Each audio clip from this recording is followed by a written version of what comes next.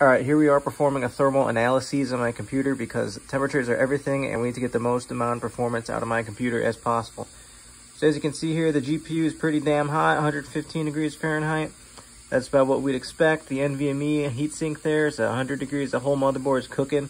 This is surprising though. This LCD screen for the AIO is cooking at 110 degrees Fahrenheit. The more I think about it, that was a fucking waste of money because all it does is heat up my computer. We can see here though that the AIO cooling fins, or sorry, not the cooling fins, the cooling lines are 90 degrees Fahrenheit, so they're doing their fucking job. That's good. You can see the top of these fans are pretty warm. It's about what we'd expect because hot air rises. There's not much you can really do there, but those fans are running, getting that hot air out of the system. We do see that the radiator here is nice and cool. That's good. That's what we like to see. We got fluid in there. That's good shit. All right, let's take a look at those bottom fans. If my theory is correct, these should not be as hot.